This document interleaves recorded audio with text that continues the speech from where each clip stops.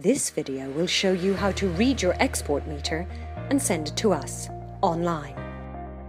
As you know, PowerNI manages the microgeneration tariff for renewable generators in Northern Ireland. You'll get an email or letter from PowerNI every year in late September, reminding you to take 2 readings from your export meter and send them to us online. We'll need your meter reading and the date of the reading. Your export meter has property of NIE on it. It's a good idea to take a photograph of the reading, just in case there's a future query. You'll be prompted on how to upload it when you're entering your reading. If you receive an electricity bill, then your export meter probably looks like this. If your meter has a blue button, press this until you see a small 5 in the corner of the display. The reading shown beside the small 5 is your export meter reading. If your meter does not have a blue button, it may scroll between a T and an R reading.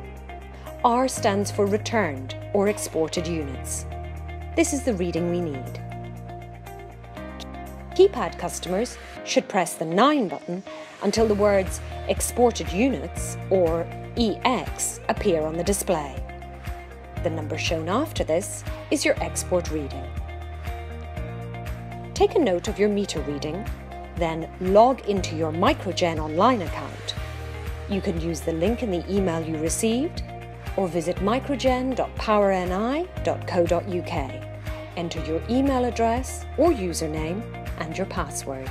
If you've forgotten your password, click Forgot Password and you'll get an email telling you how to reset it.